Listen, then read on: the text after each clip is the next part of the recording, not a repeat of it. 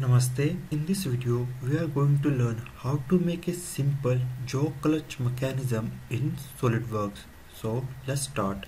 So first of all, I am going to select the front plane. I am going to draw a sketch.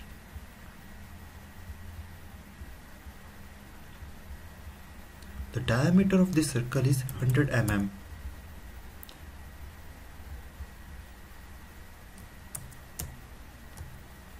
Click OK. Now select the top face, click sketch, press Ctrl plus 8, click on convert entities to make the sketch. As you can see the black line at the edge of the circle. Now draw a circle again. Its diameter is 25 mm. Its diameter is 50 mm. Now draw two lines. The angle between the two lines is 45 degree.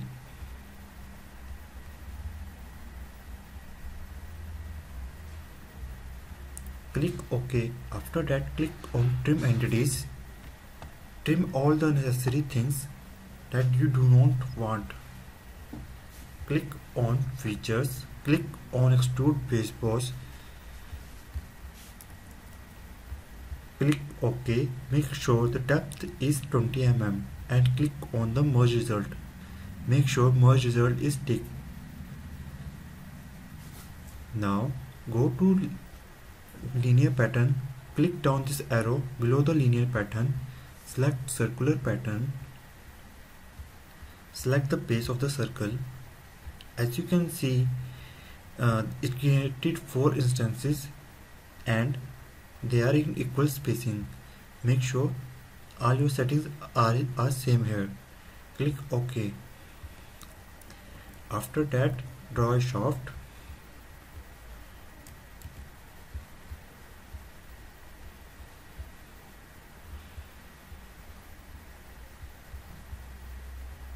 You can draw the diameter of shaft as per your requirement.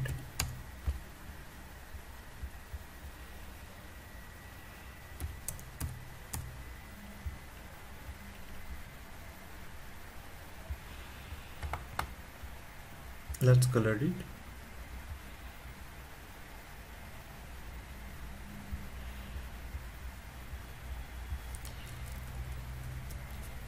Press Ctrl plus S. Type input. Now right click on it.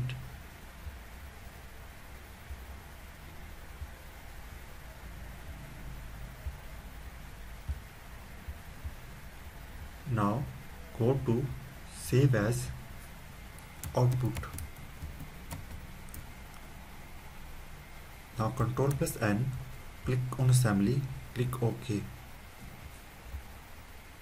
Select output and click on insert components, click browse, type input in the search documents, select input SLT part, OK. Now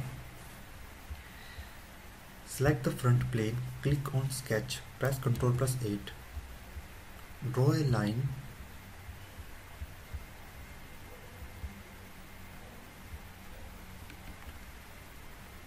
Now exit the sketch, click on mate, select our red, the input one, and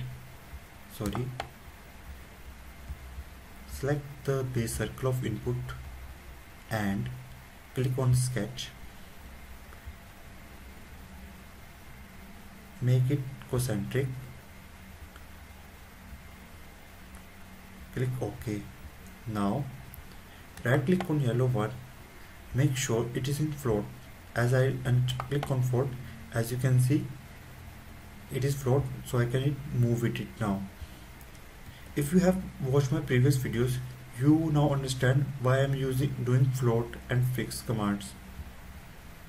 If you don't know, I advise you to watch my previous videos or watch the playlist mechanism in Solidworks. The link description is in the link.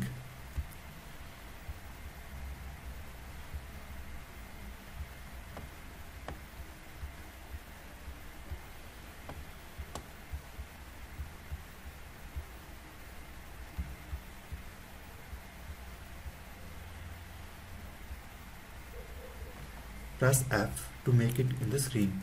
Now I have to just one mate more. After that I am going to do motion study. Now go to advanced mates, click on distance. Now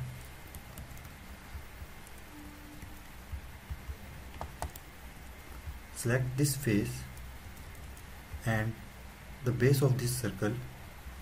Now 0, minimum value is 0 and right maximum value is 50 mm, and make sure the distance is also 50 mm. OK. Now click OK. Now let's do our simulation. Click on motion study.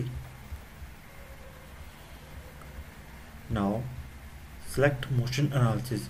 If you don't see motion analysis, go to adds in and make sure click on Solidworks motion. Click OK. After that click on motor. As I told you, the red one is my input, so select the motor. Here basically it gives my input. OK, and make sure the value is 100 rpm. Click OK. After that select the yellow one, click on linear motor. Linear motor is for linear distance, it doesn't rotate. As you can see, the arrow is going outward direction, but I want that the arrow moves towards the red one. So what I'm going to do is move downward, click on reverse direction. Now move downwards, distance 50 mm. If you remember my distance mates, where I put minimum value 0 and maximum value is 50, and the distance from red to yellow is 50 mm. Because of that reason I am typing here the value 50. If you don't understand what I am saying, I request you move backward, check out how I do the distance mate. That is the last mate you need to see to understand why I am typing 50 mm here. Now let's say the timing at which it start moving forward is 4.5 and it ends at 5 seconds. Click OK. Move the time bar up to 8 mm. Now downward, click on calculate.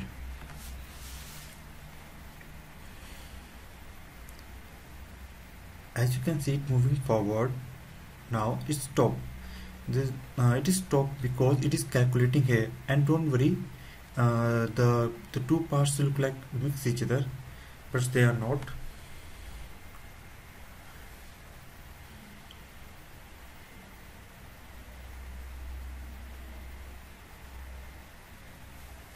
Okay, I have done some mistake. Wait a minute, let me check. Okay, the mistake I have done is that I didn't select mate. Sorry for my mistake. Now click on solid bodies, use contact groups, go downward, select red in one box and the yellow one in another box. Sorry for my mistake. Now move downward this thing and click on calculate.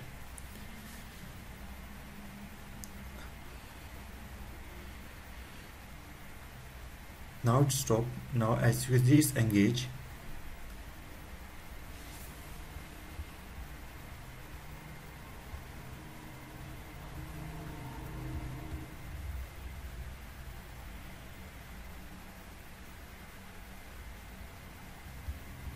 Let's increase the time distance. Let's say 12 seconds. Click on calculate.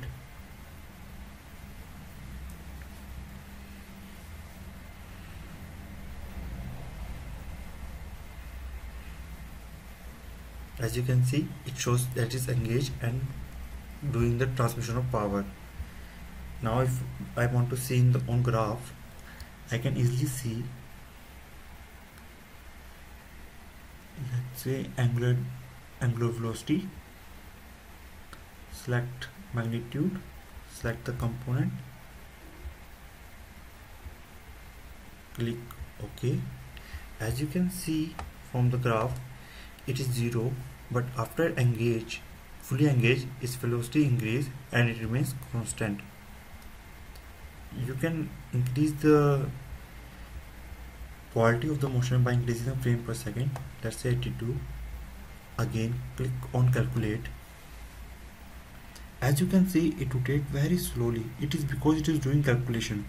After doing calculation, you will see the motion analysis is doing a very good result, and the accuracy of the plot and quality of the motion is very good.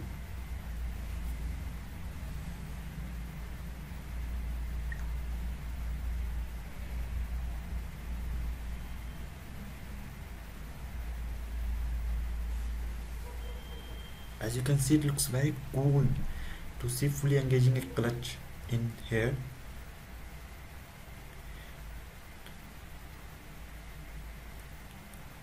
Now let's click on play.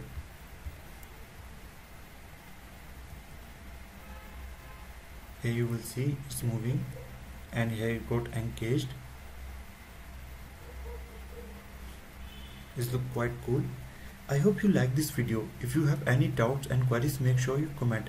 One more thing before you close this video, the thing is, as you can see, the jaws are scale types. You can make it triangular or any other type, but these kind of clutches are not used. The main reason is that it is very highly cost, and maintenance cost is very high, and it's not cheap. You most commonly see the disc brake type clutch mechanism. For example, it costs you about 300 rupees, or I say $5 for a clutch brake mechanism. As compared to this, it's going to be very expensive, the mechanism I have made.